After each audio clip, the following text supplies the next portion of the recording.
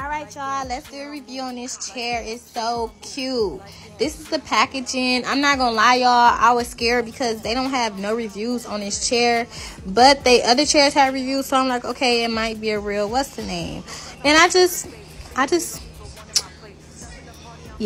put my faith in it. But I opened the box and the chair was so cute. Like, I was so excited. I was struggling, I'm not gonna lie. The chair kind of heavy getting it out, but once you get it out, it's not that heavy.